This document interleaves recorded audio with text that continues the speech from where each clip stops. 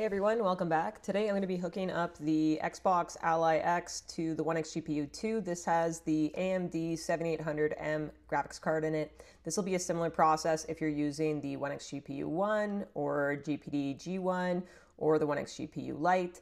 The process should be the same for any of these eGPUs for AMD. Now, I haven't turned this on yet or set anything up yet. We're going to go through that process together here, but the logic is going to be the same for any of these Z2 Extreme devices, whether you're using the Legion Go 2 or using the Xbox Ally X or the MSI Claw with the Z2 Extreme. This is going to be, again, same logic. You can reference this to set this up.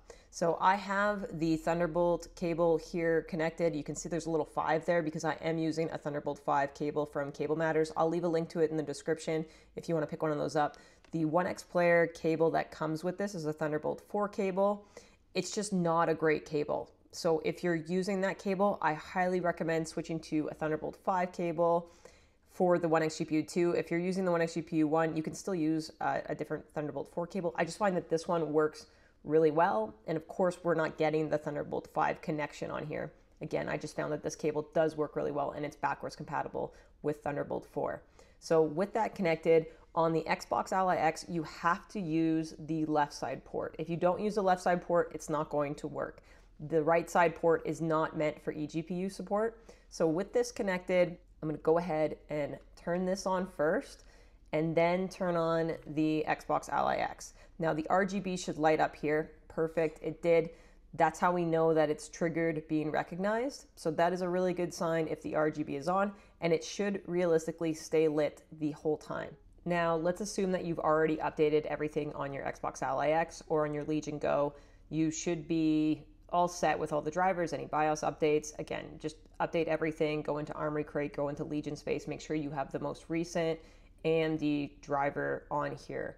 And if you're not sure if you do, you can go to the website, you can push an update there, or you can just go into Armory Crate, again, check for updates. So if we go into Armory Crate here, again, or Legion Space or the MSI Claw app, whatever that's called, you can go in and just check for updates. There's an update center here, check for updates, and you can go ahead and turn on automatic essential updates if you want. That's totally fine now if you want to trigger, some of the updates to happen automatically. But check for updates, see if there's anything available. You can also go into My Asus, check that for updates, check Windows updates, check optional updates in Windows updates. There's a bunch of things that you'll want to just double check. So assuming that you're good to go on all of the updates, now we can go flip over to exit full screen experience and go into the desktop. So exit full screen experience, yes, and now we're into the desktop. So in here on desktop mode, we can go into the AMD app just at the very bottom corner here. It should be there and available. I'm just going to double click that so we can check the version of the application. And if I just click settings here, so we can see it's 25.10.25.17, and the release date on here is September 8th, 2025. So if you have anything earlier than that date at the point of this video, make sure that you update. The other thing we want to do is actually go into Device Manager, and you can do that by hitting the little search bar here, type in Device Manager should be the first thing that pops up, and then we can go into Display Adapters. And you can see that it does recognize that I have the OneXGPU 2 here, but the driver is from 2024. So we do need to update this specific driver. You can't just plug it in and let it go. It just doesn't work that way. So properties here on the 890M, which is the iGPU for the Z2 Extreme chip, you can see that it's September 8th, 2025. And that is the date of the driver. So now what we need to do is actually go to the AMD website and download the driver for this device. I'll leave links to the drivers in the description below, so if you want to click that, you can get to the drivers a little bit faster that way. Now, if it is your first time looking for the drivers, you can go to the AMD website, you can go to Resources and Support, and then on here there's Drivers, and that's going to take us to this page. So if someone says, hey, did you update your chipset? This is what the chipset is. It's right here. It's the first page that you're greeted by. So if you are having extra issues, you can try upgrading your chipset on here. But otherwise, you want to actually go down here and find your device. So graphics is what I'm going to look for, and it's in the RX family and the 7000 series.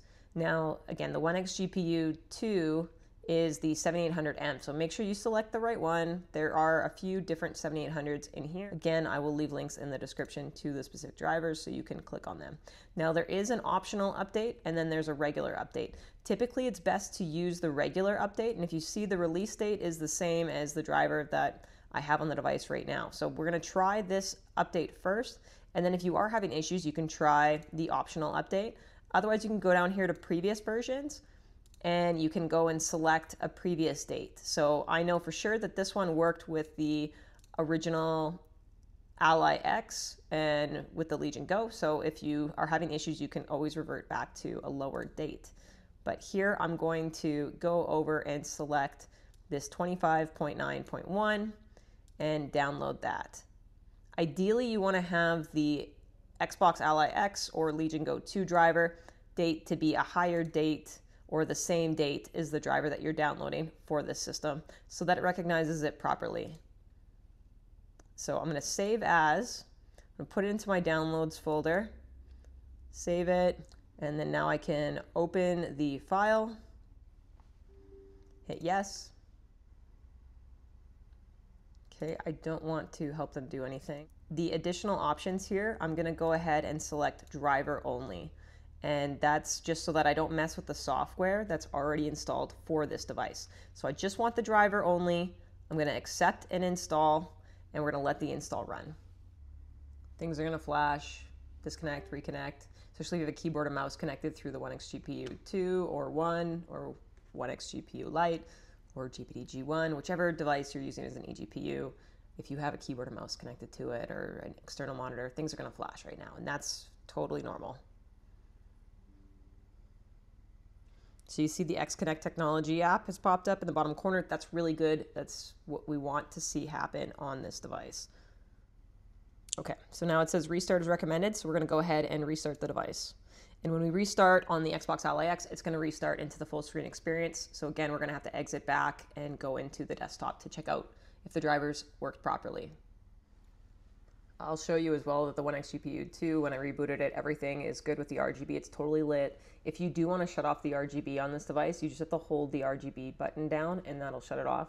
You can also see that there's a little purple button here. That means it's in turbo mode. So by default, the OneXGPU 2 is in turbo mode. If you want to turn that off, just press the turbo button. It'll turn blue, and that means that you're on like a lower power state. So the fans will be a little less noisy. You'll have a little bit less power performance pushing, but if you're playing a lower end game that doesn't really need the full power, you can reduce that, and again, that'll make it a little bit quieter of an experience for you. Let's get back to the install. Again, I'm going to go back to full screen, exit to desktop, and search bar again, device manager. Now when we go back into device manager, you can see that the driver date on the 7800M has updated, and you can see that nothing has changed on the one that we had originally for the Z2 Extreme, so that still says September 8th, 2025. We also have the XConnect app that's up here and running, which is great. We did lose the AMD app, but you can reinstall the driver for the Xbox Ally X or the Legion Go 2 if you want to get that app back in. It's not a big deal unless you want to be able to make adjustments within the app, but when you're in Xbox full screen experience, it gives you a lot of just options that you can work with anyway. So we're going to go ahead and just test to make sure that this driver is working properly. I'm going to restart and go back into the full screen experience so we can run a 3D Mark Time Spy benchmark to test out the eGPU. If you do want a little bit more help getting the AMD app back in action on the desktop, I'll leave a link in the description to a video that I did for installing updates on the Xbox Ally X. And at the end of that video, I go through the process of how to get the app back. So if you want to check that out, you can. Again, the link is in the description. Now, when we're connected to the eGPU, I typically leave it at 17 watts instead of 35 watts because you really crank the watts on the actual device when you're using the iGPU. But when you're not using the iGPU, it's best to just leave it at that 17 watts. You'll notice that it won't get as hot, and the performance is actually very similar between the devices. The most you would want to do is maybe 20 watts if you want to do a custom TDP, but I wouldn't push it past that on here because there's no need to. You don't need to push a higher wattage on the actual device, and we have power pass-through on here. You really want to keep the power to the eGPU. Now, CPU boost on and off, pick that as you may per game. Like that's going to be a preference. Hit it on, hit it off, see which one works out better. If it's a CPU bound game, the CPU boost on will be more helpful for you. So like Helldivers 2 is a CPU bound game. That's going to be more helpful. For the VRAM on these Z2 Extreme devices, the lowest amount of gigs that we have is a 24 because that's the Xbox Ally X and that's the MSI Claw. The Legion Go 2 has 32 gigs of RAM. So you should be able to set at 8 gigs or 10 gigs of VRAM and be totally fine using the eGPU. I wouldn't set anything higher than that for the Xbox Ally X. If you're on the Legion Go 2 and you have 32 gigs of RAM, you can set up to 16 gigs of VRAM just, to leave it as is in the system and still give 16 gigs on the CPU. Again, totally up to you. You can use auto, but I just wouldn't put anything higher than that amount depending on the total system RAM that you have. Okay, so you can see the settings that I have here. 17 watts. I have CPU boost on for the time spy because it does do a CPU test, so it's going to make it a little bit better. Also, if your Steam is kind of cut off like mine is here, if you want to fix that, you can just tap the resolutions and it'll take you back to the 1080p, and that's going to get you back to where it's actually windowed properly on here. When you first boot up the 3D Mark benchmark program, you'll notice that you'll actually have to install the Time Spy. So Time Spy is right here. I'm going to click on that and then hit install, let it install, and then we can run the Time Spy benchmark after that. But again, this is a free program and it's a good way to check if your eGPU is working properly with your device. All right, now that it is installed, you can see that it is selected automatically on the 7800M. That's what we want it to do for us to run the benchmark properly. So hit run, don't touch anything on the device, just let it do its thing, and then we'll see what the score is at the end. And if you're using the overlay, in the Armory Crate button right here, so there's a little overlay that you can put on.